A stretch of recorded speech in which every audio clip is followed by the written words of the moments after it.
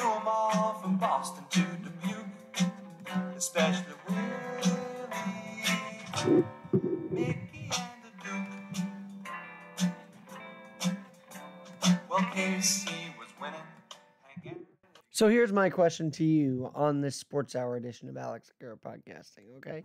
Here's my question to you. Should the Mets rafters be renamed Willie, Jackie, and the Gill? Think of that. The three classics of 50s, 40s New York City baseball are now enshrined atop City Hall, Citi Field, and enshrined in the Mets lore forever as they're all retired now. Here's the cool part about the Mets, right? So in 1962, Joan Pazer, after voting no as a member of the ownership of the New York Giants, voting no to move them to San Francisco, well, she picked up and owned the Mets from 1962 to 1975.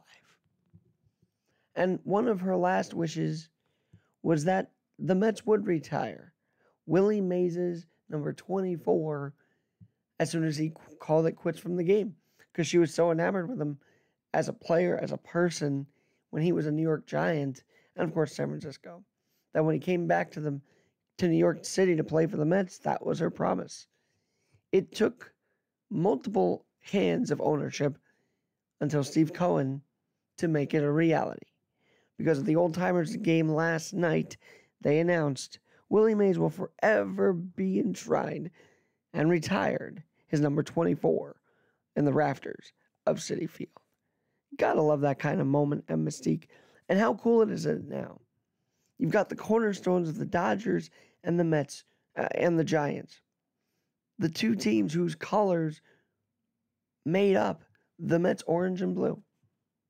Now the two biggest figures of those teams, Jackie Robinson and Willie Mays, are forever retired. Kudos to Steve Cohen. Kudos to Jay Horwitz, who continues to produce these retirement ceremonies and surprise retirement ceremonies left and right.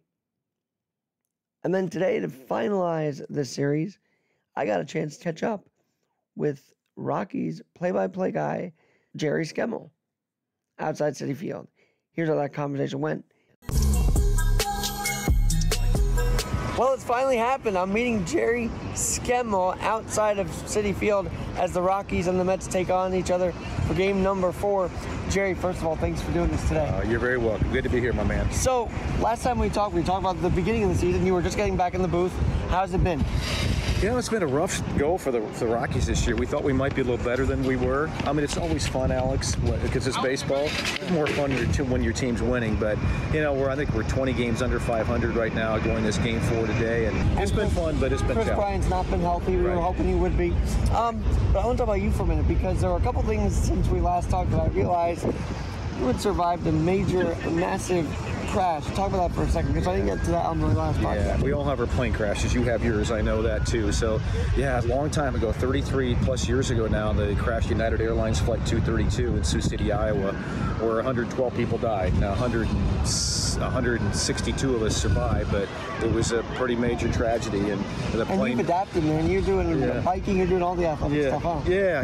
You know, you get life given back to you, Alex. You get a second chance at life. You just try to live it to your best, and I've tried to do those kinds of things, especially on a bicycle. All right, Rocky fans may not know if they don't follow you yet. They should. You have a new book out too. Talk about that for a second. Yeah. I've got a couple different books. One is called Chosen to Live, which is the story about the plane crash and life subsequent to that. And then I have another one called The Extravagant Gift, and it's just an evangelical booklet that people can give to people that has worked really well for me. Now, one thing about this Mets Rockies series, as you know, the Rockies played their first game here at Shea Stadium 30 years ago, and my dad took me to that game. No way. So, and then we went out to Colorado to play the Expos. There's some history there. So, maybe for 30 years, I got to get back out there. Huh?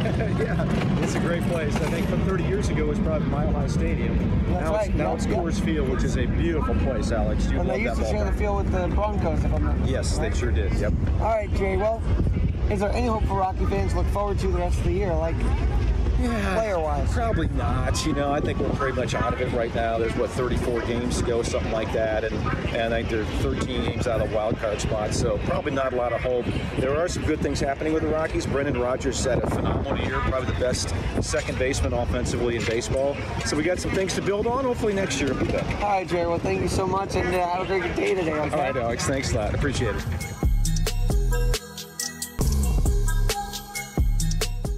Thank you so much. And of course, the Rockies won. 1-0. Maybe a nice little streak going into Atlanta could help the Mets now, if you ask me. Until then, I'm Alex Garrett. Thanks again, Jerry, for taking time outside CitField to join. And again, we'll see what they do in Atlanta. But one more final thought. Serena Williams competes in round 1 of the 2022 U.S. Open. An Open, she says, is her last. Can she do it one more time before retirement? Every game point, every set point, every match point tonight against Danka Ivanovic. I think a lot of eyes will be on this match for sure. Center Court, Arthur Ashe Stadium, U.S. Open, tonight. Hope you tune in. We'll talk to you soon.